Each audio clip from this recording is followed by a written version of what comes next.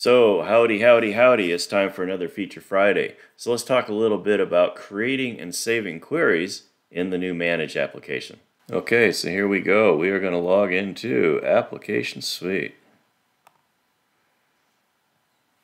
And then get ourselves right to the Manage application. Just log right into that. Creating and saving queries is pretty much the same no matter which application you're actually using. So I'm just going to use assets here. Open up the screen and I'm going to search for pumps. Okay, found a pump, and you'll notice that here's my list. I have 22 different pumps, and if I scroll way over here to the right hand side, we will see that most are active, some are not. But I want to go ahead and actually narrow my query down here to those that are active and then rerun my query, and now I have 18 of them, and that's going to be the focus of my query. I'm looking for pumps that are active.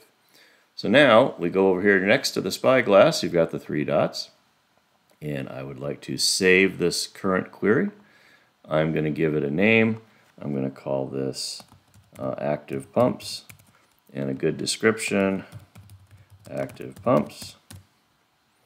And optionally I can make it public or default so that when I come back into the application it'll run the query. I'm just going to make it public for now. So either one or both is fine. Click OK. Come up here to the top and I'm going to clear the filter from what I had just done.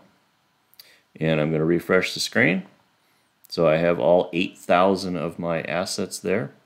And so now if I come over here to available queries, I should find my active pumps query that I just saved.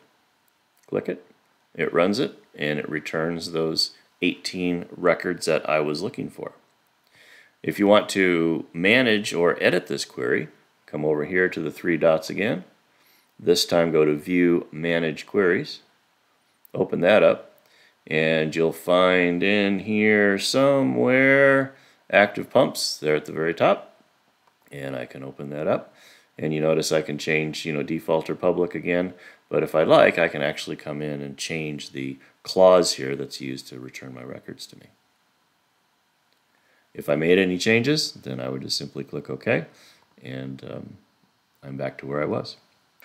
And that's creating and saving queries. Thanks for watching.